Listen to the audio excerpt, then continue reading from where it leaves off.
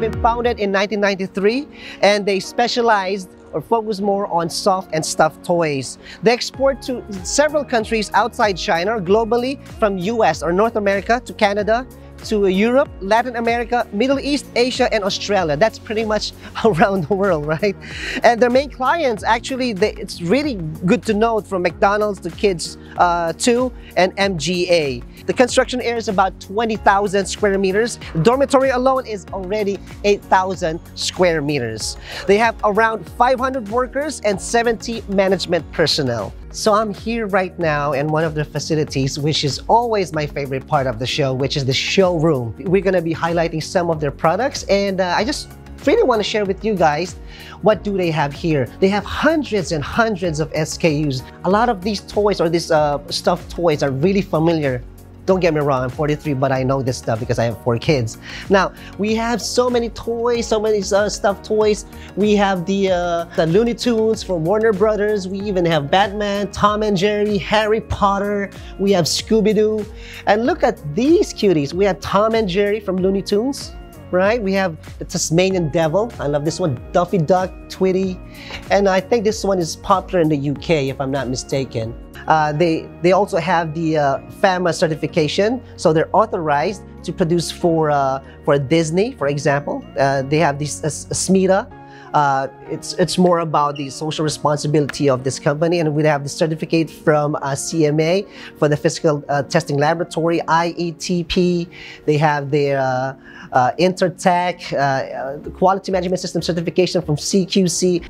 So we are now here at the workshop facility. This is where it houses about 400 production equipment and machines. It is about 4,500 meters squared. It is 4 stories. It caters all the workforce here.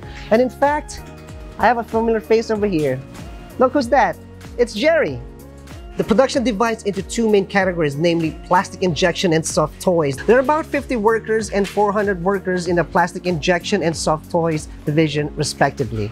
The workers' average is about 42 years old, with the majority of our juniors, secondary, and high school educated workers. And behind me is the stitching facility. This is where they hand sewn. You know, the last part of the plush where they seal the stitches, and this is where it happens. I can see hundreds and hundreds of products that are here right now.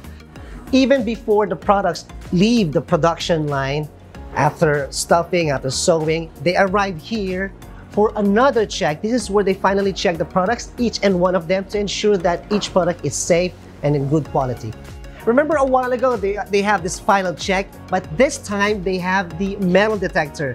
Even before one of these products enters the metal detector, they make sure they blow air, they make sure it's free from dust or any debris that's been left behind during the production. So here, we do have this special room. It's called the test to failure test room.